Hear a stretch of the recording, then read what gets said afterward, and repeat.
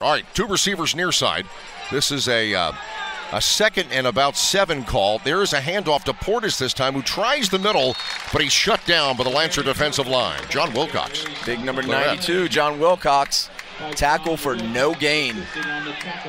When we see Portis run with the ball, evidently it's never going to be wide. It's always in between the tackles. Always between the tackles. Doesn't have the sort of speed that's going to beat anybody off the edge.